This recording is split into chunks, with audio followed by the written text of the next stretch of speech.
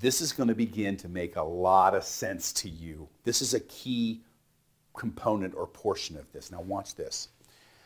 Notice my SQL again to say select everything from the property owners table, but in front of it I put keywords that say non-sequenced valid time.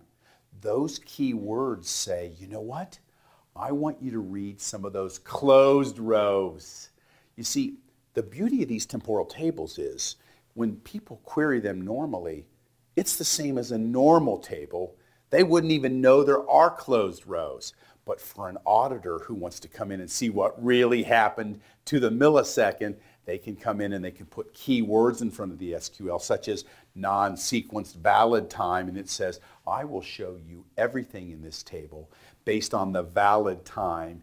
And you can see, hey, Tera-Tom, customer number 1, owned this from January 1st to February 14th. That's when he sold it. And I can see that Socrates is here, and that's when he bought it. Here's some more beautiful extra SQL for temporal tables. Notice here in my query I say valid time as of the date January 30th. Select everything from the property owners table, and they say Tera-Tom owned that. At that point in time, that row was open. Socrates didn't exist yet. And so that's how temporal works. You can actually go back and say, at this point in time, what did the data reflect? And they will tell you.